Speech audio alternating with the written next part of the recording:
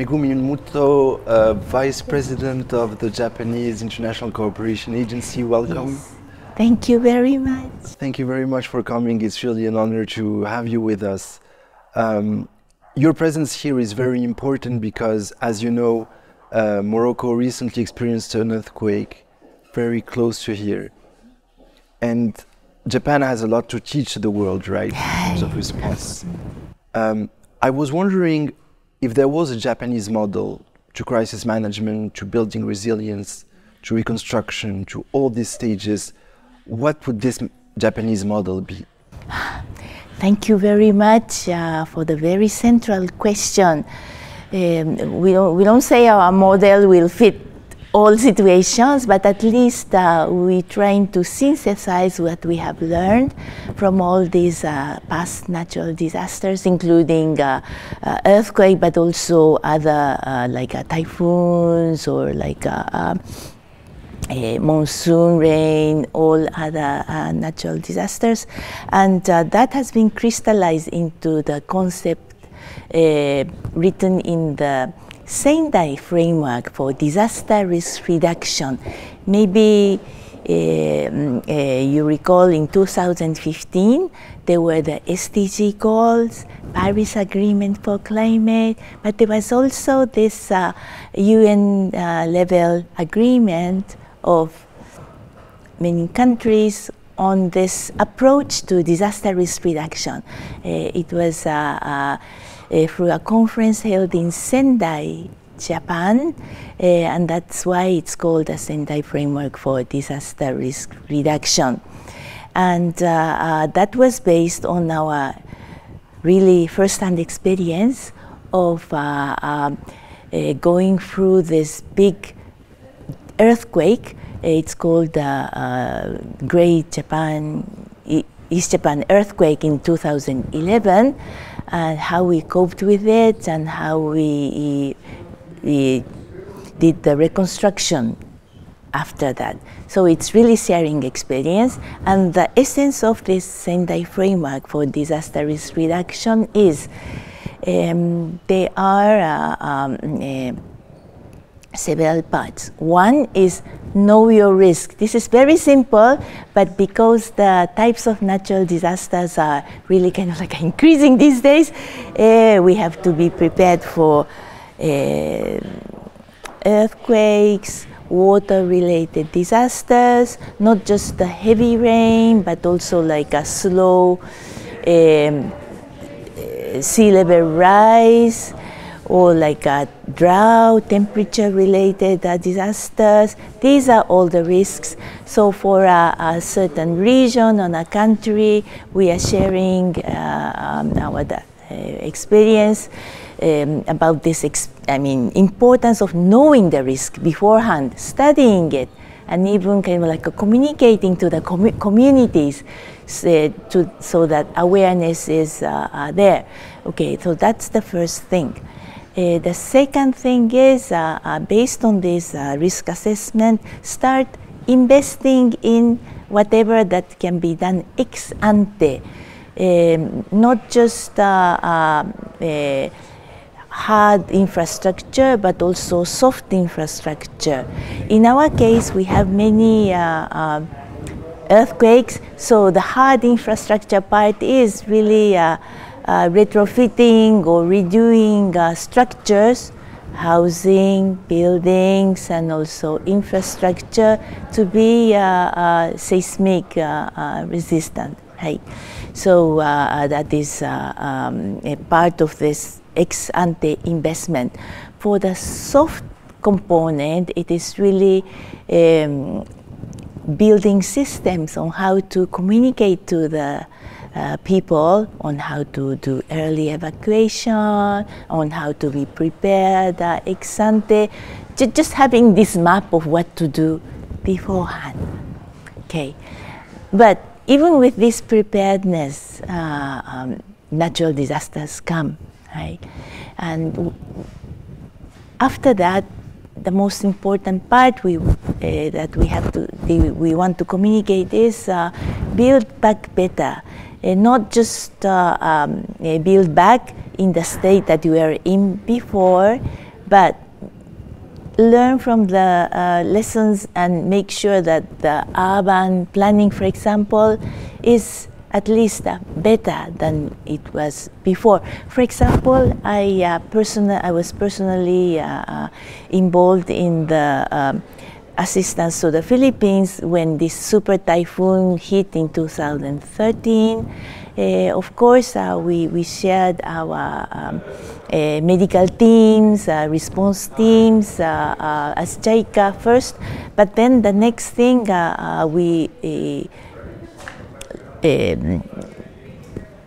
promoted, we tried together with the government of the Philippines is better urban planning, because when these typhoons come, we learn that the coastal areas are very, very risky. So we had to evacuate hospitals or very core city offices to higher elevated areas. So we supported in doing that kind of a rethinking of city planning. So based on these principles of Sendai framework, which are know your risk, invest ex ante, and build back better, we are, as Development Cooperation Agency, designing our menu, and whenever there is a request from the partner countries, we try to offer what we can offer best. Yeah, in the Asian context, we have been, maybe because it's a neighboring area, we are a little bit more used to swiftly respond. But maybe in your continent's context, we have so much more to learn, and we would like to forge relationship on how to be prepared for the next set of natural disasters. And of course, we are so much willing to share our experiences in how to reconstruct better. So precisely, I would like to ask you about resources. Build Back Better, and it is very interesting that you mentioned it was indeed a concept that was very much popularized by the Biden administration, notably. But that that's true. That's true. Yeah, for in the COVID context. Exactly, absolutely. But at first, it was Japan that advocated for this context a lot, notably in multilateral. For natural disasters. Absolutely, and therefore, of course, Build Back Better implies resources, financial resources, but also institutional resources in terms of planning, for instance. And therefore, I was wondering about how you think countries in Africa, for instance, could build up these capabilities, and how JICA or other Japanese institutions can help accompany these changes. The resource resource part, right? Exactly. Okay. Let me share this experience of once again supporting the Philippines. The Philippines is hit by typhoons almost every year, and it has so much stress on the budgetary system, of course, yes.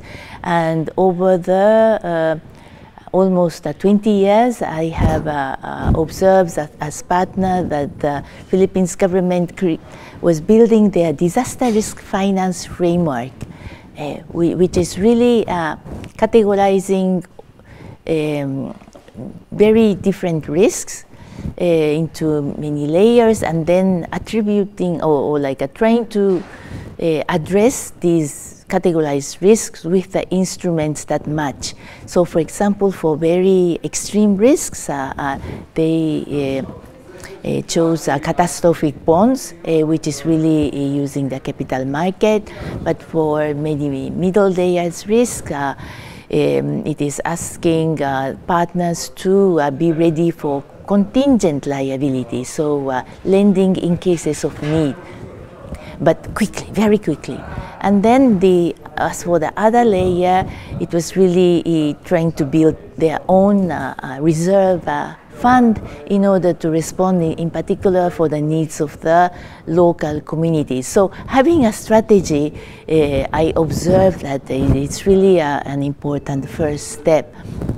And the good thing is that I also have observed observed in the case of the Philippines is that, okay, so as concessional financiers, we responded to this need of a middle layer risk, concessional condition, contingent liability, yes, but at the same time, we supported with this concessional finance the building of, for example, flood control systems over the years, so that this ex-ante investment can be realized. So all concessional financing, but of course our budgets are also limited, so we cannot, I mean, perpetually support. But the very wise, I mean, thing about the Philippines is that while kind of like we as the development finance partners supported the concessional path, they were very good in promoting growth, increasing the tax collection, and overall they could create a fiscal space. And with that fiscal space, they are starting to invest a lot in their own ex-ante preparedness type of investments. And I'm sure that the local funds for reconstruction, they are also kind of like reinforced. So it takes time, we have observed, in partnering, but when you have a strategy and you manage both the response part, ex-ante investment part, and the overall macro prudence and the growth, there's a way forward. Yes, this is not what Japan has done. It's really our partner country, and I have the privilege to observe that. Muto-san, Vice President of the Japan International Cooperation Agency, thank you so much for joining us. Thank you very much. Thank you so much. It was such a privilege to share our experiences, and we are very eager to contribute to some of the conversations in this continent. Thank you so much. Thank you very much. Thank you. All the time. Thank you.